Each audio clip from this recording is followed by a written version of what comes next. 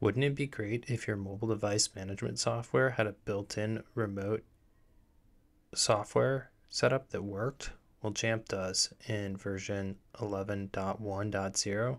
Specifically, Jamf Pro does. If you're an Apple system administrator, this is what it looks like on the client computer. You remote in, they click accept, and it just works. Now, this is what it looks like on the Jamf side.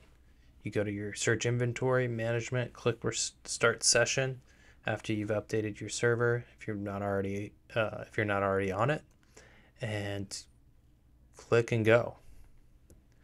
Couple things to note. I'm going to put a link to the documentation below from Jamf on this, because if it's your first time setting up your server like this, you'll need to go to systems, global management, and computer settings, I think, to enable this. I'll type the workflow in the description below though. It's a pretty game-changing piece of software because it eliminates the need for other tools like TeamViewer or Zoom remote sessions or just other remote clients.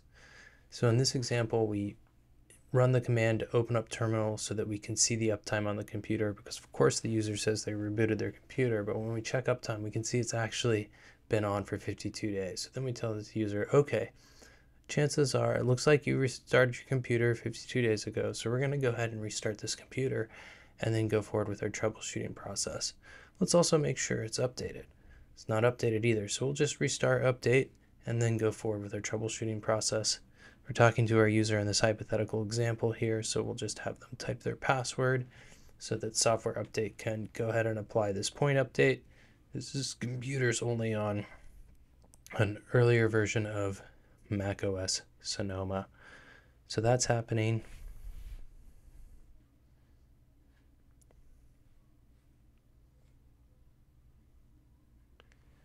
And we'll go ahead and quit our screen recorder on the client computer and then reboot and let the install happen.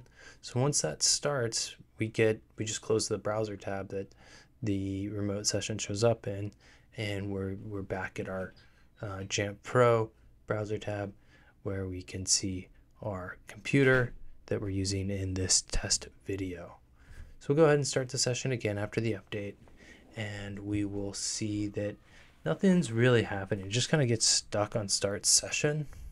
So this is what happens if that user is not actually signed in their computer. So if the computer is locked, you'll get to a screen that says connecting to the device, and the end user's computer is locked. So try again later. So the user must be signed in for this tool to work. Other important things to note: you can drag and drop files between client computers, so that's pretty great. You don't need to use a admin or local admin username and password, or the user's username and password to start the session like you would if you were doing a screen share on the same network as a computer over a VNC connection. And this can be done remotely, so any two computers that are connected to the internet, this will work on. So this is going to be great for remote work applications and just a solid setup in general. I look forward to training the rest of my team on this and really implementing it across the fleet of Macs I help manage. So here we go. We're back on our test computer for this video, and we can see that the Mac is updated. We can go to our terminal by using our commands here and run uptime again. You can see it's a little blurry. So that is one thing I'm noticing. It's like you don't have perfect resolution over this. And then on my client-side computer, I have a solid internet connection, so it's just a little laggy in these early implementations. In any case, that's all I got for you today. Let me know if you have any questions or comments in the comment section below. Thanks for watching. We'll see you around.